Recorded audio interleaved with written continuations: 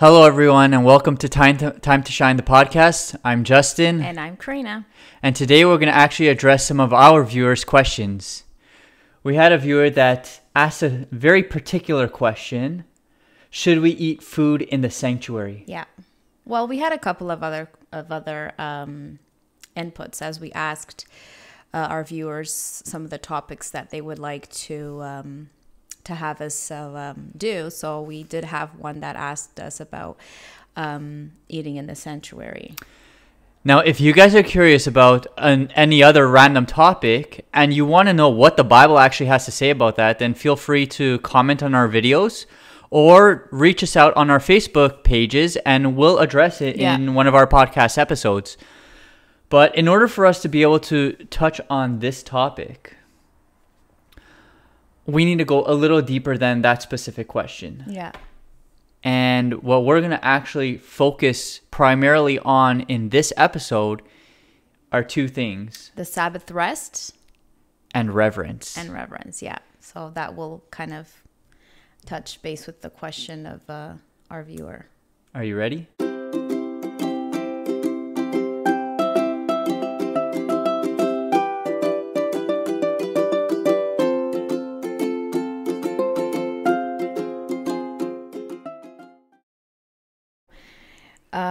I actually have a quote here that I wrote down. I wanted to start off with. It says, most Christians will say yes to fear and respect God, but do they do so with one another? What about the things that represent God, such as pews, carpets, and the church lobby? Many Christians today do not believe that church facilities need respect. So, do you want to kind of briefly illustrate what that? Yeah, so when we bring up the topic of reverence, immediately we identify reverence with individuals. Whether it's reverencing your elders, having respect towards elders, reverence basically is respect, a deep respect, right?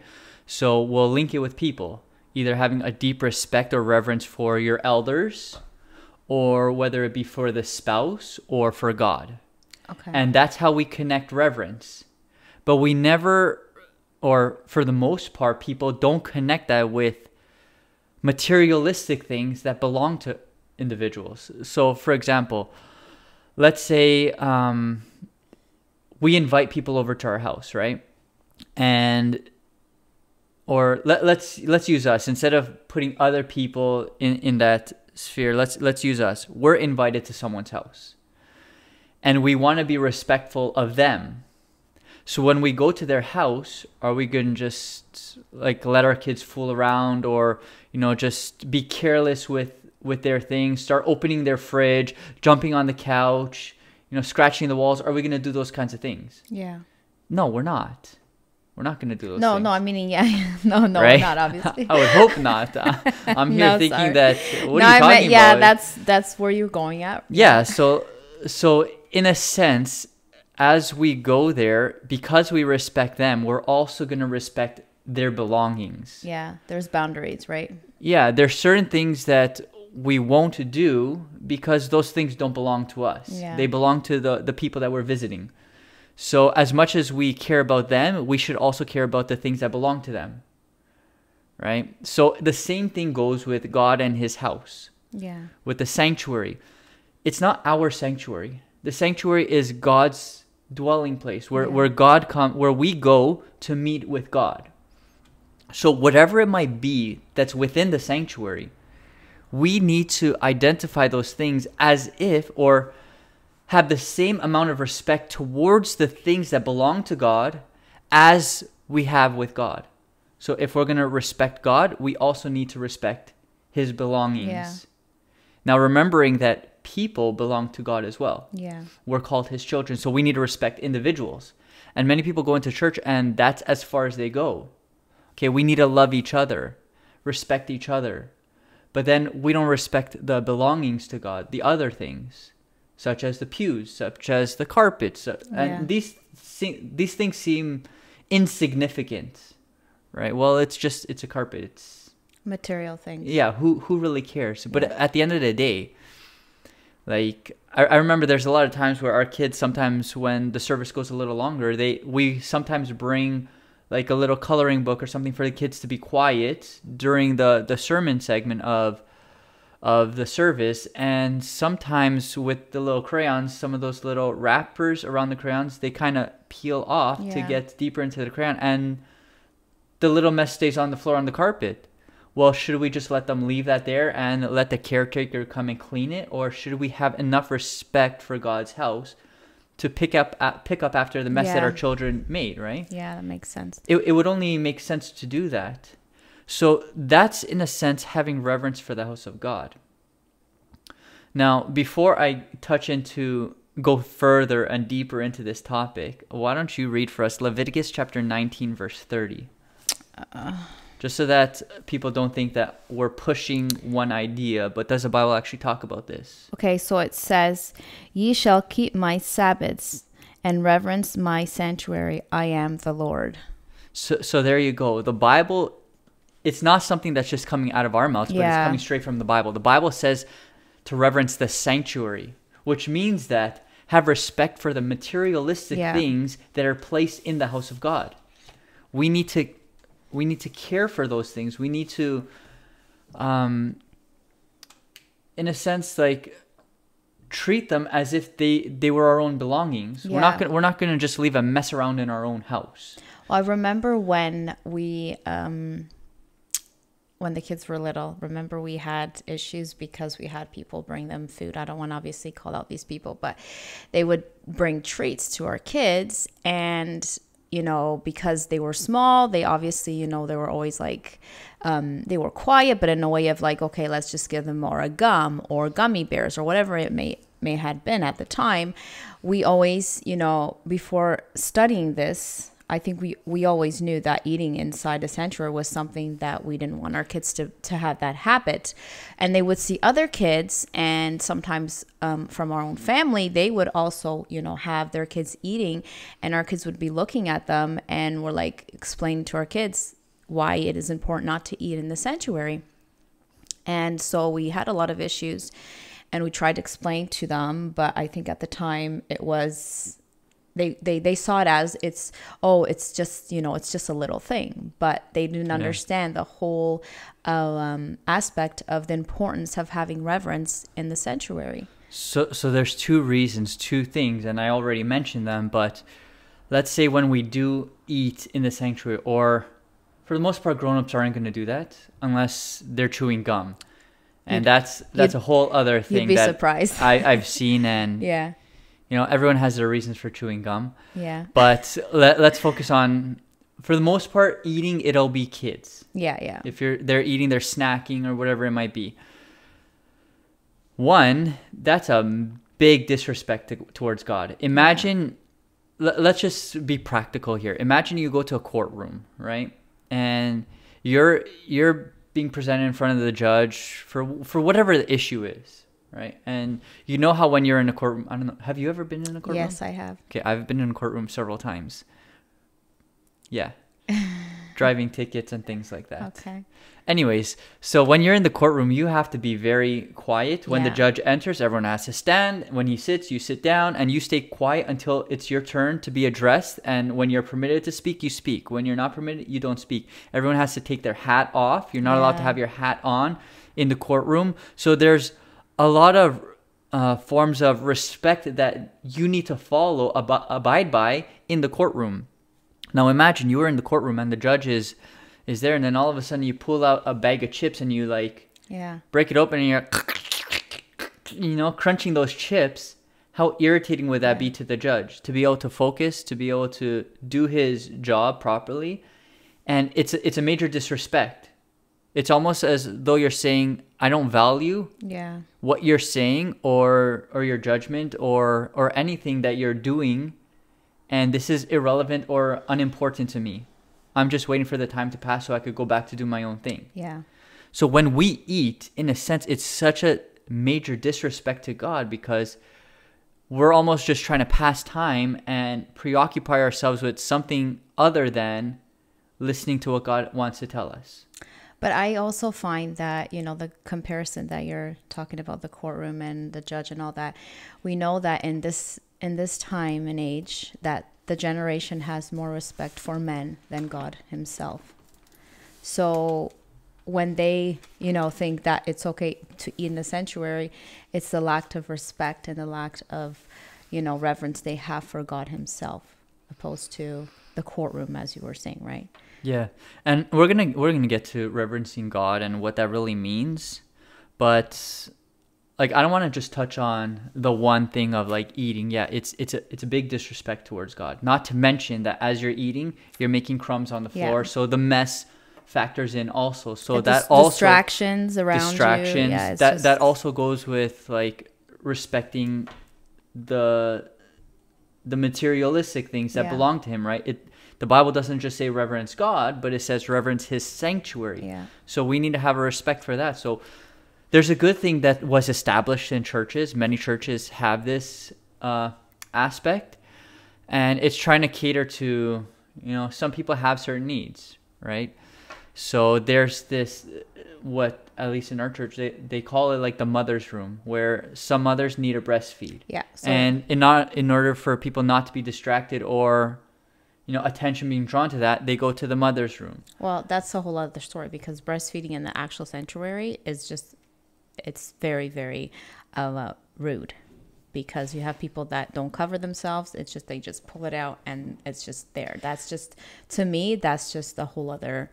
Yeah, so like people would say this is natural. This is how there's God designed things to be and everything. That aspect is natural, but you have to cover up. But at the same time, you're not in your own home. No, you're not in the privacy of your own home. You're in public places, and in the same way, God desired and designed humanity to be covered. Yeah, to be respectful of others is the same intent when it comes to breastfeeding in the sanctuary. Exactly. So mothers should go to somewhere more secluded. Well, that's why we private. have the mother's room. That way, there's no temptation towards the men. Exactly. There's no distractions with other people, and you're not drawing attention away from God towards yourself. That's why we have the mother's room. Yes, but what's taking place nowadays, and this falls under the category of reverence, and this topic of reverence is so broad, that so many people just don't even realize that they're being irreverent towards God or towards his sanctuary. When we talk about like the mother's room, what we've noticed, and we actually had to have a conversation between us about it, because when you had our first kid, you were going there. By the time it got to our second kid, other younger families started having children also, and it started to become like this crowded place. And what started taking place that you noticed is it started turning into a gossip room. Yeah. Instead of just do your thing so that you could go back into the sanctuary and listen to the message of God. So that's also another major lack of reverence towards God, where you're in the building but not really in the building. You're physically there but not spiritually or mentally there. So why bother being there? Yeah. Right? God doesn't want dead bodies in the sanctuary to just speak to dead bodies. He wants people that are alive, people that are wanting to have a relationship with him. And then some people are going to question in the end when they said, "Oh God, I did this in your name, I did that," and he's going to turn to them and say, "I never knew you.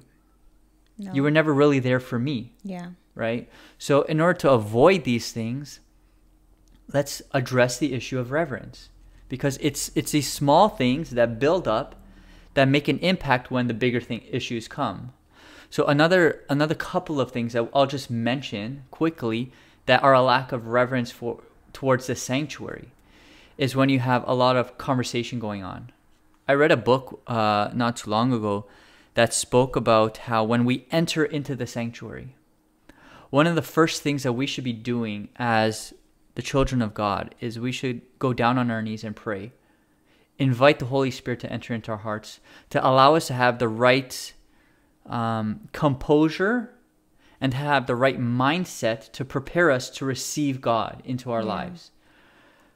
Most people nowadays, I don't see doing that.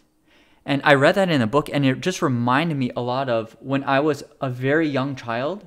I would go into church and I'd see all the elderly people as they come in one by Pray. one. Yeah. They'd go down on their knees. They'd have a silent prayer, and then they'd get up and, Yeah. sit in their position and wait for the service to begin.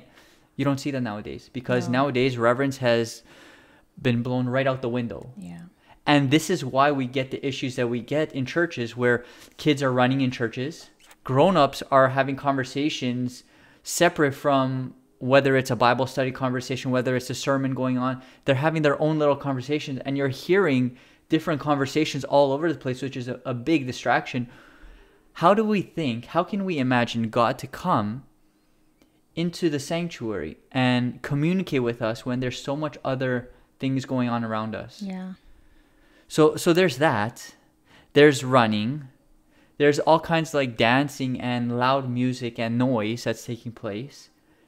The Holy Spirit doesn't how would I say it? Isn't Dwell?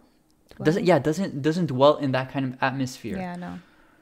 Like, I can remember the story of Elijah when, he was up in the cave, and then, God was trying to communicate with him, and there was fire that passed. There was wind that passed.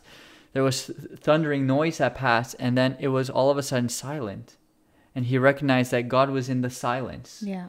Right? So if we want God to abide in our churches, to be able to receive the Holy Spirit and connect with God in a deeper spiritual manner, which is what we're called to do on the Sabbath, to connect with God and separate from everything else, then the only time that God's presence comes down is in the silence. The silence, yeah. Which means that we need to demonstrate a form of reverence internally and externally. Internally meaning our mind, clear our mind of everything.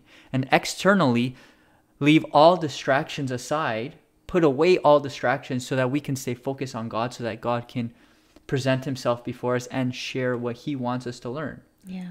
So these are different forms of reverencing the sanctuary. Now, God doesn't just call us to reverence the sanctuary. Like I mentioned, reverence is so broad. Yeah, so broad. There's a lot to... So I want to touch read base. Malachi chapter 2, verse 5, and we'll touch on this verse here, see what else God calls us to reverence. The Bible says this: "My covenant was with him of life and peace, and I gave them to him for the fear wherewith he feared me, and was afraid before my name."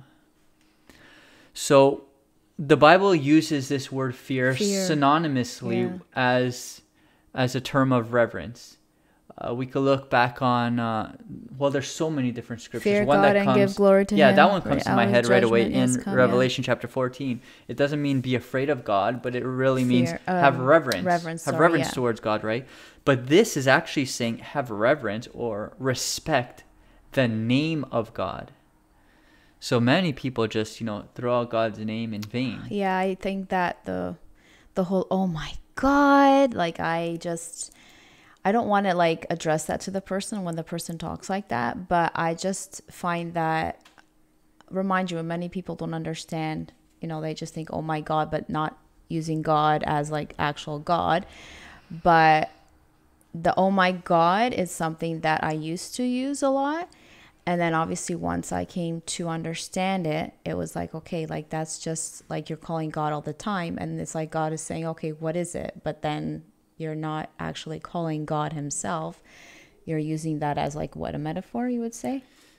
Yeah, something like that. And it's I don't know, I find it very annoying when adults do it, but more annoying when little children actually do it. Well, if kids are doing it, it's only because they're picking it up from someone else, right? And we had to cut that off because it was something that it was just not right to be saying, oh my God, I love this, or oh my God, this. It's just... It's a lack of reverence towards God, because let's be realistic. If we're addressing the name of God, but we're not including him in it, or he has absolutely nothing to do with whatever that conversation might be, then why are we bringing his name out? Yeah. It sounds very foolish for you to say, oh my Justin. I remember... it makes no sense. So why are we saying something that makes no sense? No, I remember at the time, I don't know when it was, and he was trying to explain to our kids, but I think at the time it was our son. And you said that, like, how would you always call his name? And then I think it kind of clicked because of how you were explaining it to him, and it made sense. So obviously, because they're like sponges, he understood right away that, you know, when you say, oh my God, you're actually calling God's name, but what for, right? The problem is that becomes a trickle effect, because one person hears one person say it, and if you hang around that person enough, you are who you hang around with. Yeah, that phrase, whatever it is, right? And it's true. Let me tell you, it's true. So the more you associate with people that are neglecting God but using his name completely out of context, all of a sudden you start saying it. Yeah, without even realizing it. Right? And we have to remember that God isn't just another human being. So God has become something else in the church. So it's like we have God that's addressed in many ways. So I have here like, oh, my best friend, or the man upstairs. I mean, you have a lot of people saying, oh, you know, the man upstairs is watching. And, you know, I have friends that say that. And at the same time, I do want to call that out. But, I mean, is it right to call that out? Like, so in a sense, I understand what people are trying, at least with, like, I've seen in the past, Jesus is my best friend, like t-shirts, right? Like those kind of logo stuff and things like that. And I get it that, you know, people want to show or, you know, relate to others that Jesus is a friend, because the Bible does say that Jesus wants to be our friend. But to just, you know, casually say that, oh, Jesus is my BFF, or we're pals, or we're buds, or things, no. When the Bible says he wants to be our friends, it's not the same type of friendship that we have with people here on earth that we associate with. I think it's like the walk we have with It's God. not this casual attitude that we should be having with God or with Jesus or anything like that. Because if you think about it, like, we have two fathers. We have the Father in heaven, and we have the Father on earth. So we're not going to call, you know, I'm not going to call my father a friend, or, you know, you're my best friend, which obviously, you know, I'm kind of like just illustrating in a way of saying, you know, our Father in heaven is our Father, and our Father here on earth, we should have more with our Father in heaven than our Father here on earth, obviously. But it's that comparison. Like, you're not going to treat your father as your best friend in that way. Like, you have respect for your father, even though you obviously call your father by his name. So it goes like this. Just to kind of try and explain what you're trying to get to. With people, we have this tendency to make nicknames for each other. And those nicknames are very intimate and personal. Yeah. So whatever you would, for the most part, sometimes, you know, it's general. But for the most part, it's intimate and personal. And in order for us to be able to have, like, let's say, a nickname with God, we need an intimate personal relationship with him. And once we get a personal intimate relationship with God, then what it actually does is God teaches us that we need to hold him at a higher standard than this world. So automatically he's going to cut off the desire for nicknames, for nicknaming him, because he doesn't want us to bring him down to our level, but he wants to bring us to his level. So nicknaming is going to be cut off. So when we're nicknaming God, in a sense, we're having no reverence for God. And nicknames only come because you have an intimate connection. So if I'm nicknaming God, what I'm really saying is I have no relationship with God. And I'm creating my own God. My own persona of who I want God to be, and not who God really is. Because if I were to understand who God really is, then he would bring me up to his standard and not me bring him down. And we wouldn't also have that, how am I going to say it? We wouldn't also have that lack of respect of calling him, you know, other than my Father or God or Jesus, right? So I want to go into the Bible again, because, you know, all of these different topics, people could interpret them as these are our views or our personal interpretations, but I want to go to the Bible so that people know, our viewers know, that we're not just making things up, that the Bible does talk about these things. So I'm going to read 1 Peter chapter 2 verse 17 and get a context out of this verse, see what this verse is teaching us. The Bible says this: honor all men, love thy brotherhood, fear God, honor the king. Do you want to explain this, or do you want me to explain it? I think that can you read it again? So it says, honor all men, love the brotherhood, fear God, honor the king. So it was just like what we were talking about. So you see in this verse how it gives different categories. Yeah. The Bible says in Ten Commandments, honor thy father and thy mother. Yeah. Right? So it's saying honor people, love people, honor even the highest authority of people, meaning like the king, the highest authority, honor them. But it doesn't say honor God, it says fear God. Yeah. It separates God with everyone else. So what we're supposed to do with God is different than how we're supposed to be with people. We honor people, but we have a deeper respect for God. That's why we're supposed to reverence God. We don't reverence people. We have a respect for people, but that respect doesn't surpass the respect we have for God. Because then if it surpasses the respect for God, then what we're actually doing is we're putting them in the place of God. Yeah. And we're turning people into idols. And we see this all the time with celebrities, right? Yeah. A lot of TV actors or musicians or whatever it might be, and people go to these concerts, or they might see them crossing the streets. Like if you're in one of those places like where does celebrities stay? Like California and the red carpet, Hollywood. Yeah, those kinds of things. And if you come across a celebrity and people just go all like, they become all like crazy over these people, and it's like they're fearing them. They're reverencing these people above God. But the Bible says that it's like an idol. We need to have a distinct difference between people, whether they be low or whether they be exalted people in high levels.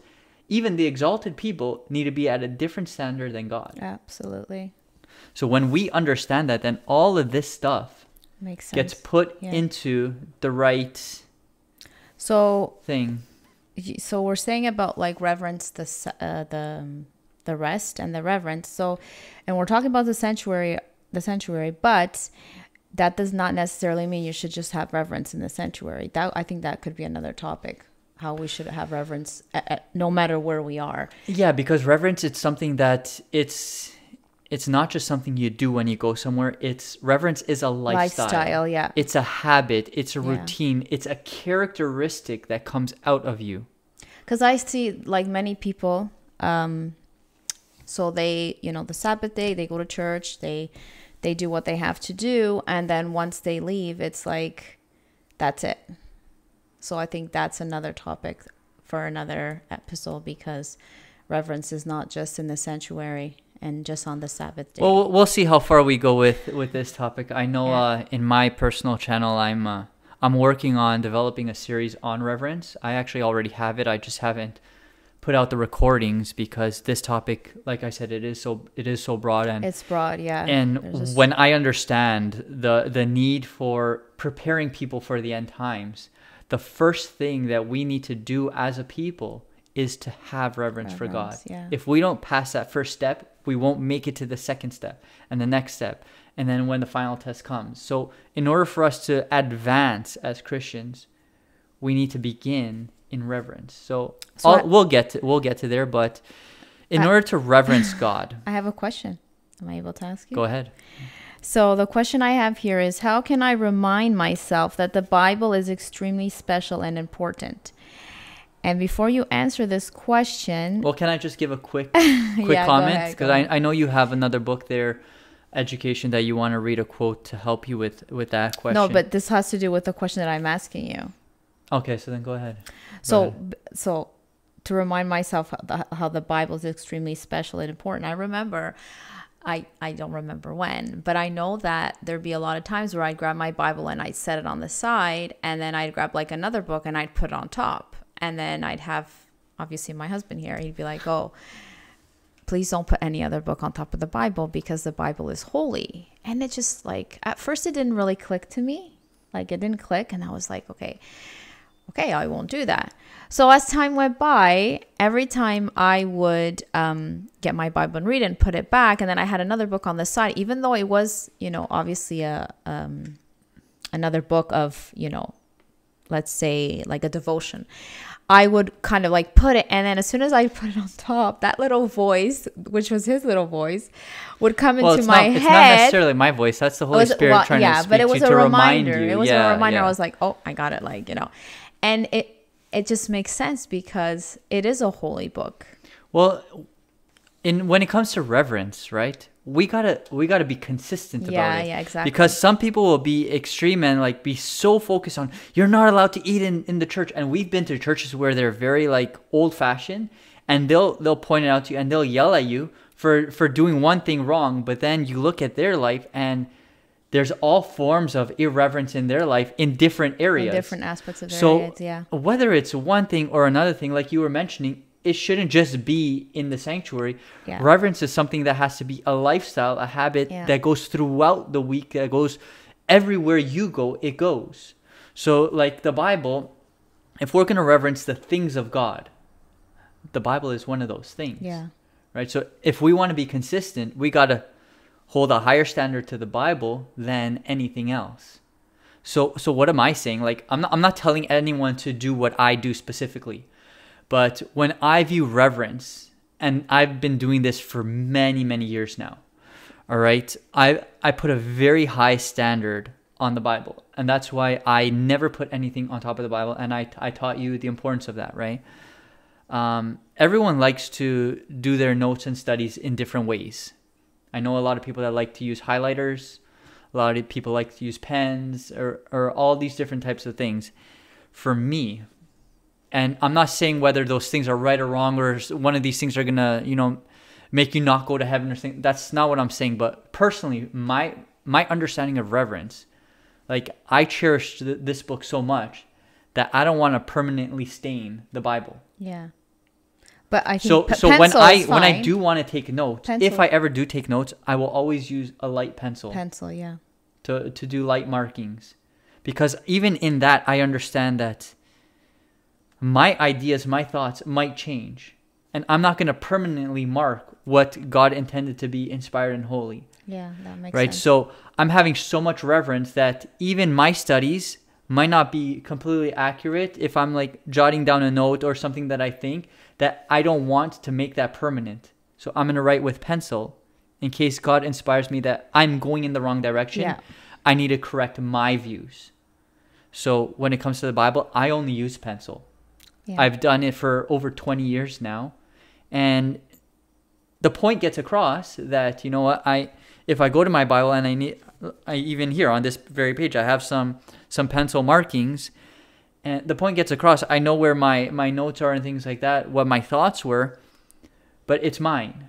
That it's for me personally, right? And it's not that anyone's changing the Bible because they're highlighting with highlighters or with pens or anything like that. I wouldn't mark the Bible in the same way that I mark any other book. When I'm studying other books, I'll use a pen, I'll use highlighters, all these different things. But for me, I'm holding the Bible to a higher standard. Yeah. So I'm not marking it in the same way I do with other books. So you could see my Bible and you could see all my other study books, whether it's for spiritual things or whether it's for health things. They're marked very differently than my Bible. And it's because I view the Bible, I hold it to a different standard. And that's having reverence. Some other things that when we talk about the Bible and why eating during we're studying, I think that's a big lack of reverence. Yeah. Why though? Do you know why? Okay, I've taught me this on to the you spot before. here, but let me see if I remember. I think it's like a distraction. Would that be considered like a distraction and not having like, it's again back to the reverence. So there's two reasons why that I've taught, and this is a long time ago, so I'm not expecting you to remember. You understand the concept, so you don't do it. Yeah. You might not remember the reason why, but that's fine because you don't fall in that habit, right? Because it made sense. So the two reasons are, one, food is messy. Yeah. Your hands get dirty. If you're flipping through the pages. Yeah, that's that shouldn't be happening. Yeah. The Bible should stay clean and if we're eating and touching the Bible, we're creating a mess. We're not putting it to God's standard. It's not a holy book to us. Yeah. It's just another book that we, like a novel that we'd read during mealtime. That's not what it is. Yeah. The other reason why is that when you eat, what happens to your body is that it's putting all its effort and energy to consume and break down the food, which means that the mind is trying to multitask. If you're going to read and you're going to eat, the mind is trying to multitask, which means that you won't be able to be receptive of the promptings or the speakings of the Holy Spirit. So you won't interpret the Bible properly. We won't interpret the Bible properly. And if we're going to read the Bible to interpret it in our own way, then what's the point in even reading the Bible? Reading the Bible, yeah. The purpose of reading the Bible is to get the message from God, not from ourselves. Another reason why is that as you're eating, you become tired because of the whole process of the body trying to break down the food, especially if someone overeats. Yeah. So you'll look at the pages and it'll make you want to fall asleep, and that habit will you'll just link that habit with reading the Bible constant all the time, that every time you look at the Bible, it just makes you feel tired. It makes sense. And then you just don't have that desire to read the Bible because you'll say, oh, I don't understand it, or my mind just gets so, well, why? There's reasons why those things happen, and we never connect those reasons with why we're actually not reading the Bible, but that's one of the reasons why.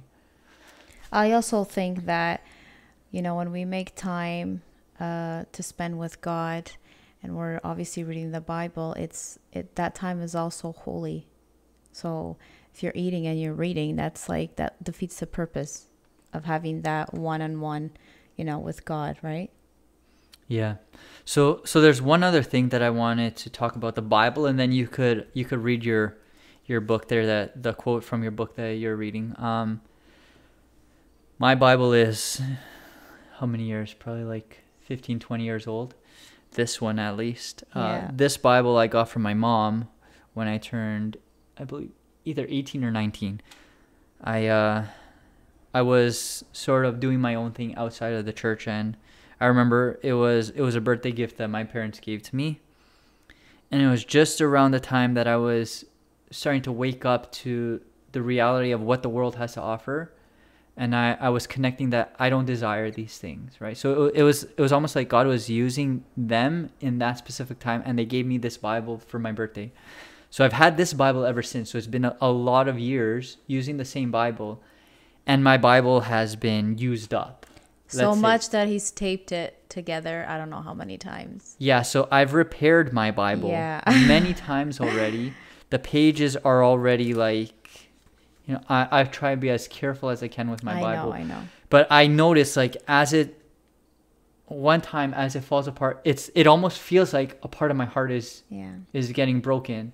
So I put so much thought, so much like worry to try and repair my Bible, fix my Bible, because it's something so important to me, something so precious to me that, I mean, I could go pick up a Bible at any time. I could go to a store and just buy a Bible. Right, but that's not the point to it. The point is that I have so much respect for what's here in this word, that it's my connection with God, my personal Bible, that I try and care for it as if, God himself were there, right? This is something of God. Right? So I try and, like, even though it's old, try and preserve it as much as I possibly can. But the reason why I'm talking about this is because you see some people that just are so careless with the Bible. They'll just lay it aside everywhere and anywhere, and they expect the Bible to be something that's going to, tell them something or communicate with them. And if you don't treat it like something that's significant and important, how can you expect to hear God through it? Yeah. Right? How can you expect to hear God through it? So if we want to know what God has to say, if we believe that God is the one that inspired the Bible, and that as we pick it up, we're going to hear God, we need to treat this book like it's God speaking to us, and not like it's just something else. Right? So that's what I basically do. Now, you can go read your quote. Okay, and so we'll talk about it. So I had a book here. It's one again from my favorite author, and it's education. So it says here, we should reverence God's word, just like you were saying. For the printed volume, we should show respect, never putting it to common uses or handling it carelessly. And never should scripture be quoted in a jest or paraphrased to point a witty saying. Okay, so that comment right there is interesting. You know why? I hear so often people quoting the Bible. It's almost like, for example, like how people say, "Oh my God," Yeah. using God's name completely out of context. That's having a form of irreverence towards God, right? And we show that we don't reverence the Bible also when we use it out of context. So what does that actually mean? Let me think of. Okay, for example, you know how the Bible says, or Jesus said in the Bible, what did he say? What was that phrase? I'll come back to It you. is written, man shall not live by bread alone, but by every word. So here's what that quote would actually mean. Like, I'll take this verse and explain it. Let's say someone's really hungry, or one of our kids are really hungry, right? And you make a simple meal. Okay. But they're really hungry and they want like a fancy king meal. And then you put the plate there. Maybe it's just, or maybe they just have bread and butter, like a simple meal to end the day. And then they're like, "Man shall not live by bread alone, Mom. Come on, I'm hungry." You know, it's taking the Bible, yeah, that's a very and good using it like comparison. completely out of context. Don't use the Bible like in that for sense. their own For your own benefit. Thank you. Yes. Exactly. Yeah. People do that. That's just one, just coming up One with of one many, idea. yeah. Like, the Bible says, "Thou shalt not live by bread alone." Why are you only giving me bread and butter? I want food, real Yeah. food, right? There's a lot of context that people kind of... There's a lot. Yeah. You hear it all the time. And sometimes people even say Bible quote and they don't even realize it's from the Bible. Shows their ignorance in connection with God, right? So we need to be very careful of that too. In the same way that we shouldn't be saying, "Oh my God," we shouldn't be quoting Bible verses when we're not Left and trying right, to yeah. we're not trying to uplift someone spiritually, Yeah. right? If we're going to use the Bible, it's got to be meant to uplift someone spiritually. Well, we have to study it, right? Because Yeah. we can study and put it in our own words, thinking that it is, not by like using it in vain, but it's a work in progress. Yeah. So the first scripture that you mentioned in Leviticus, it talked about reverencing the sanctuary And the Sabbath. and the Sabbath. Yeah. So let's get into the Sabbath a little bit now. So what if does I that was- mean, reverencing the Sabbath? So I would ask you, what should I not be doing on God's holy day? Which we know that it's the Sabbath day because it is literally written in His word. In the Ten Commandments, it basically breaks it down. Now, we know that there are several Christians that follow the Sunday as a Sabbath, and they take that context from Ephesians chapter, I believe it's 2, where it says that the commandments of God and the ordinances were abolished. Okay, we're going to Right. that. Yeah. So they view that that the Ten Commandments were abolished, so now they observe the Sunday, which was the resurrection day. However, that context is not biblical because it's in reference. It specifically says the ordinances, which were the laws of Moses, So the rituals. So if you're saying that the law was abolished, does that mean that the Ten Commandments were abolished? 'Cause No, then so you there would see it in were that. the ceremonial laws, Okay. and then there were the moral laws, right? So in a sense, we're not going to be going and buying a lamb and kind of Yeah. killing it in order to forgive our sins. No, now we don't have to do that no more. Now we just pray directly to God, and Jesus intercedes for us for the forgiveness of our sins. That aspect of the laws that were established by Moses, that we don't observe those anymore. Okay. But it's interesting because most people will say, no, the Ten Commandments were abolished. Yet they observe 8 or 9 of the Ten Commandments, and they specifically neglect The the Sabbath, ones that are yeah. convenient for them to neglect. So Exodus chapter 20, verse 8 to 11, basically says this: remember the Sabbath day to keep it holy. Yeah. 6 days shalt thou labor and do all thy work. But the seventh day is the Sabbath of the Lord thy God. Yeah. In it thou shalt not do any work. So when we're talking about what we shouldn't be doing on the Sabbath, in the Ten Commandments, it specifically says that we shouldn't work. And it gives us basically a timeline of when it's acceptable to work. 6 days you have to work. But it's not just any 6 days. It says the seventh day is set apart as separate. Yeah. Now, we're seeing in society nowadays, it hasn't reached North America yet, but it's starting to mingle itself into here. But if you go to Europe and other parts of the world, they've already started changing the calendars.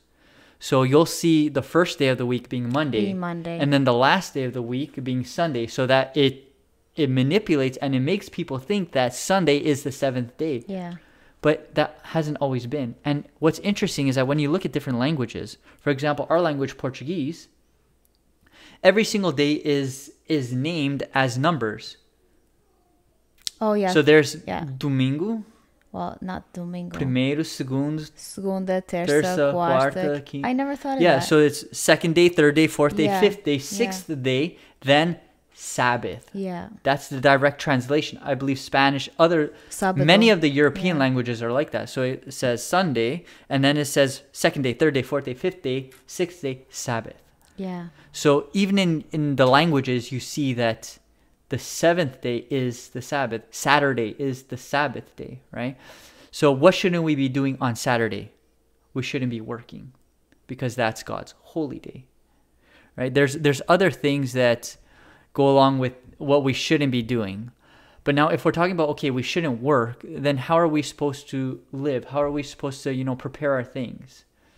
Well, we have There's the a- Friday for preparation.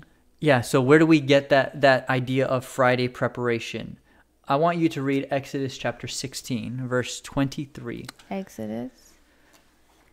Exodus, Oh, sorry. chapter 16 Okay. and verse 23. So I have it. Oh, 23.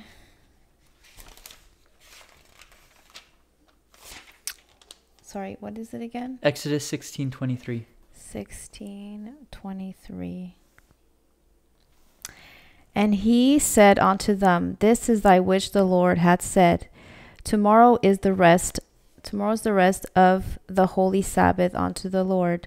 Bake thee which ye will bake today, and seeth that ye will seeth, and that which remaineth overlay up for you to be kept until the morning. So this falls on the preparation day. Yeah, so basically this was like when the children of Israel were in the desert and God was feeding them manna every single day, right? And on the sixth day, on Friday, God brought down double portion for, and he said every single day as you collect enough just for the one day. Yeah. If you collect more on the next day, it's going to spoil. It's going to spoil. But on Friday, I want you to collect double, and I'll preserve it on the Sabbath so that you don't have to do that work of going out to prepare the food or to work. Work in a sense, right?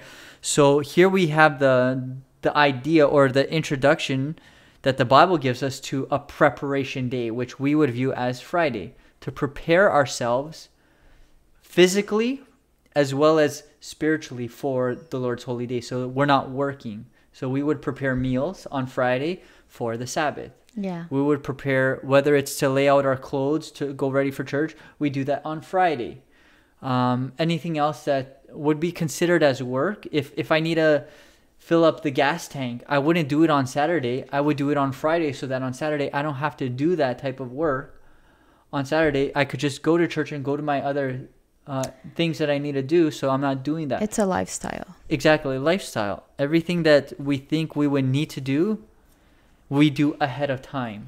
So I'm going to ask you this question because we have a lot of issues when it comes to what we should do, what we shouldn't do. And obviously, people obviously think some things are a little, fanatic at this point. But what happens if I have a wedding on that day?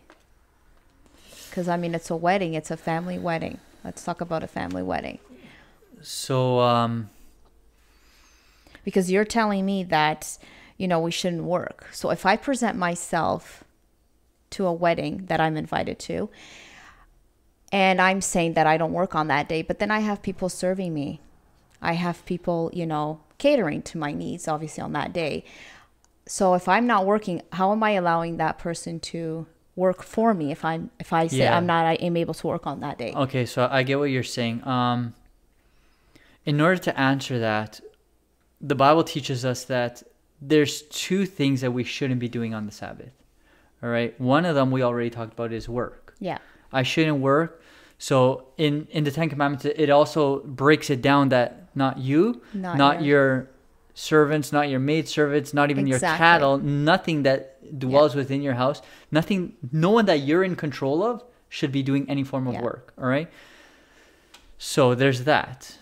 If I can control the fact that if I'm in this place, I'm going to cause you to work, then obviously it's on me that I'm putting you in a position. However, we have to be careful with that, because at the same time, we have to realize and recognize that everyone has a freedom of choice. Yes. It's not because I show up to a place that you're working, you're forced to work. You're choosing to be at that work setting.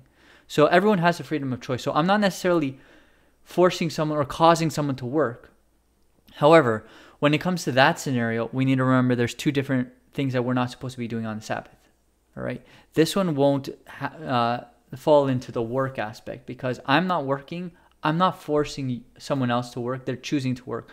So in Isaiah 58 verse, hold on, I have it here. Isaiah 58 verse 13.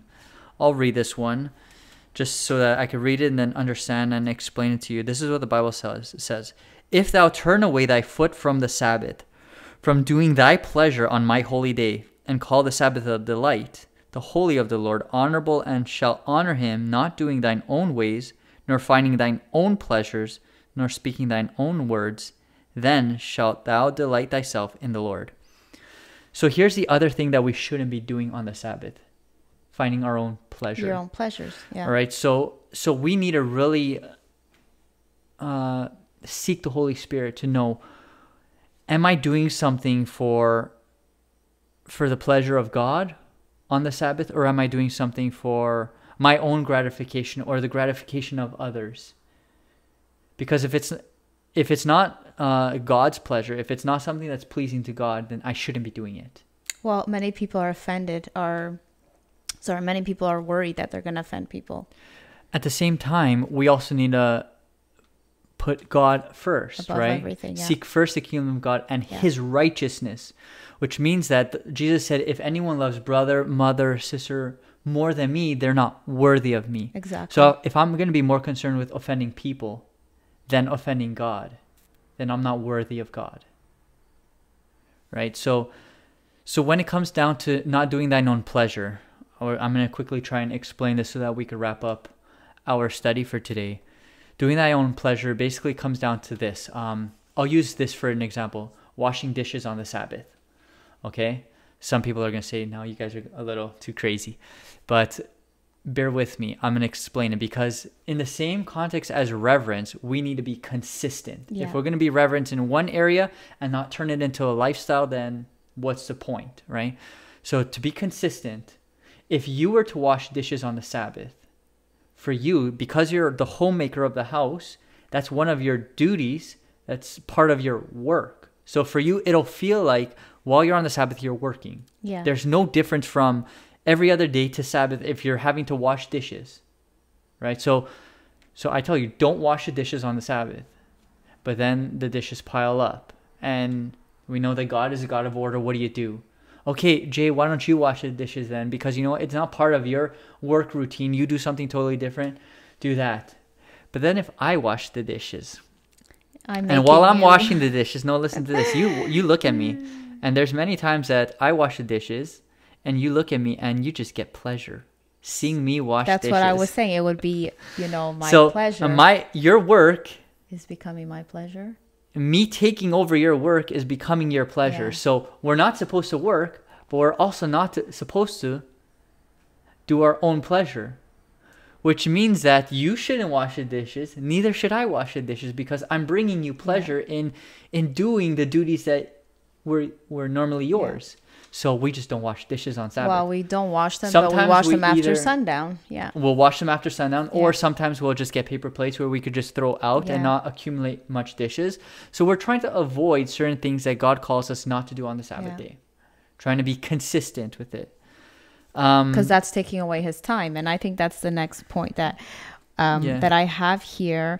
Do you want Go ahead and just read our last question so we could wrap So this up. how do I know if I'm not showing reverence for the Sabbath? So this is what we were talking about, the sanctuary, but now I have other topics here. Let's just say, like, if I go on social media on the Sabbath, how would you address that? So this would be personal, like a personal analysis. So for me to evaluate my own life, how am I reverencing the Sabbath or am I not? Something very practical, like you're talking about social media, to evaluate if I am being reverent for God's holy day or for God himself or for the sanctuary. You take your phone, right? And what are you doing on your phone on the Sabbath? Yeah.